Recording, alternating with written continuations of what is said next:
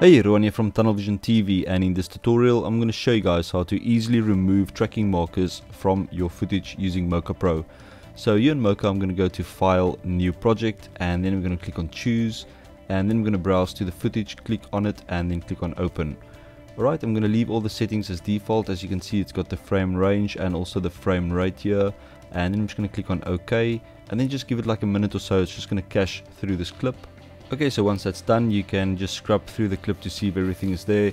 And as you can see, it's just a very basic clip I shot with my iPhone, and I've got some tracking markers here on the floor that I'm going to show you guys how to easily remove.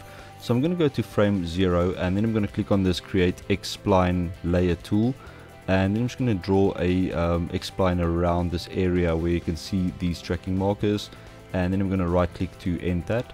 And then with that layer selected, I'm going to enable perspective here at the bottom. So I'm on the track tab and then enable perspective, and then I'm going to click on track forward. Alright, so the track is done, and if we scrub through, you can see the track is looking good.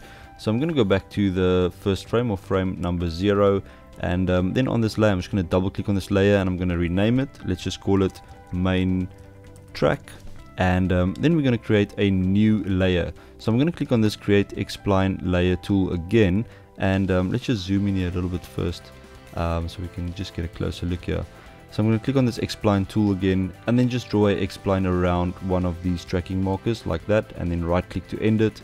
So with layer 2 selected, I'm going to add a new X-Spline. So I'm going to click on Add X-Spline to Layer, and then I'm just going to draw another X-Spline around one of the other trackers, right click, and then I'm going to click on that Add X-Spline again. Just do the same with all your trackers. Alright, so the last one, there we go. Alright, so basically all these X-Splines are sitting on layer 2. So I'm just going to rename this layer, so double click on it, and then I'm just going to call it tracking markers. Alright, so with tracking markers selected, I want to link that to the main track. So here at the bottom it says link to track, and I'm just going to choose the main track. So now if we scrub through this, you'll see that those tracks actually link to the main track. So that's actually tracking nicely as well. So let's just zoom out here, and next we want to create a clean plate. So on frame 0, I'm going to click on the remove tab here at the bottom, and then I'm going to click on create here at the bottom under input or input clip. And that's basically just going to create a clean plate for us. So now if I go to the Finder and I go to the results folder inside our working folder, I'll see there's a TIFF file, and then we're going to open this with Photoshop. So I'm just going to right click on that, open with, and then choose Photoshop. Okay, so here we are in Photoshop. I'm just going to zoom in here a bit, and then I'm going to unlock this layer, and then I'm going to use the clone stamp tool to remove these markers. Right, so I'm going to hold in Alt to sample this area, and then just quickly paint over these tracking markers. Okay, so that's looking okay, and then I'm going to go to File and then just Save to overwrite this clean plate.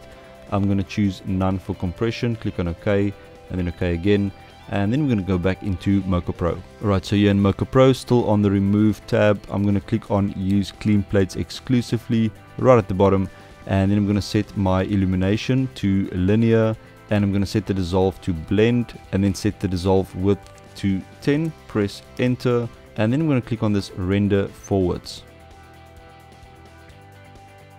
Okay, so the render is complete, and then I'm going to go to view and show all overlays. Just going to switch that off so we can see our render. And as you can see, if I scrub through this, that is looking pretty nice.